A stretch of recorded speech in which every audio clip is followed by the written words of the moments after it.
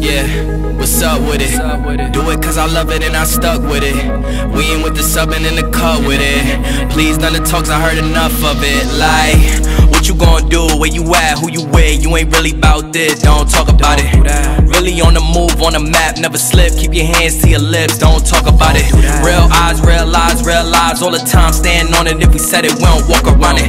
Loose lips, sink ships, red cup, blue strips, new phone, who this? No, we don't allow it. Really on go, I don't know what's an off day. Now we on road, came from. Yo, what is good, JI Squad, and welcome back to yet again another episode of JI Productions. It's your boy JI, and I'm back at it again with another banger video for you guys. As you guys can tell by the JI Galaxy above me and the red seatbelt peeking in the back there, you feel me? We are in Vader right now, and by the title and the thumbnail, you guys already know what we got going on today. We got two unboxings for you guys, not one but two, and these are some major components to getting Vader just 100% dialed in for the track and getting us those numbers, those quarter mile times that we really want to see. So with that being said, y'all, without further ado, let's just get straight into it, man. I want to give a huge shout out to the boys over at NRG, man. Brandon, Christian, the GOATs, man, for real. As you guys know, I am tuned by NRG now, and we went to the drag strip for the first time ever since the tune last week. Car's fastest pass was in 11.6 against the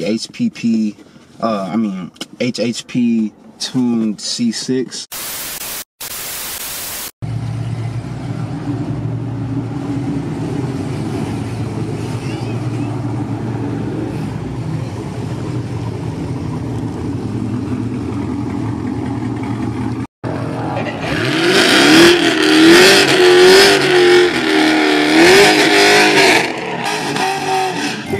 Shit right here in left lane, 6Gen 1 LE, welds on the back, bolt-ons tuned, C6 with 4. The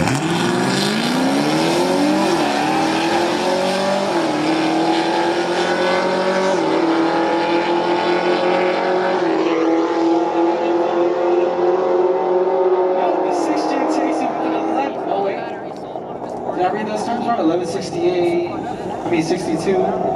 1158. Technically, the Corvette won when it comes to times. But the 6Gen beat him to the line, so 6Gen takes it up. Yeah, man, you know, after looking at the time slips and stuff like that, Christian seen some things that he didn't like, and he wanted me to go ahead and get him some data logs. Now, with that being said, in order to do data logs, you need a couple things. So, starting off with number one, the first box, it's gonna be this joint right here. That's right, y'all. We have the HB Tuners device here. You know what I'm saying? We're basically gonna be using this to not only data log, but also when Christian sends over some revisions, we'll be using this to upload the revisions to the tune, to the car. So with that being said, huge shout out to Brandon again. You know what I'm saying, getting your boy one of these, because if you guys know, like if y'all been looking for HP tuners, bro, y'all know these joints been out of stock for a minute, so it's kind of hard to come across one of these if you want to get it in, you know what I'm saying, in a reasonable amount of time. The best bet is to buy it used off of somebody. So super stoked to have this. Literally, I paid for all of this yesterday, bro, and it's here today. Now in this box is gonna be the second thing that we need to data log, but also it's just something that I personally needed for my car for sure, and we're gonna get it straight out this box, straight like that. Pop this joint open, trusty snap-on joint, feel me? Bubble wrap, yes sirski. Throw the box in the back, man. So much trash, but we good. So this right here, yes, we did go ahead and get the AEM air fuel ratio gauge, but it also doubles back as a boost gauge, an ethanol content gauge. So that's something that I really needed, because another thing that I want to mention about Friday's track night, I'll be honest, I really feel like I had a bad batch of E85, and the only reason why I say that is this. When I had the E85 in the car, you know what I'm saying, I had a full tank of gas. By the time we got to the track, I had just under half a tank of gas. So by the time we were done racing, almost, I want to say, like 15 minutes into the drive, I needed to get some gas. So I went ahead, put like $10.93 in the car, and then the following day, once it was on E again, I went ahead and filled up on E85. Now, with that being said, I went to my original station for the E85 that time, and the car feels so much more responsive on that E85 than it did on the Kroger E85. So I don't know if they just had a bad batch or whatever the case may be, but the car definitely felt a little bit not sluggish, but it definitely did not feel like it was at its max potential. And I didn't know if that had anything to do with either the ethanol content at the time or the DA. You know what I'm saying? The DA was pretty high, so all of that stuff plays a major role into getting these low quarter mile times.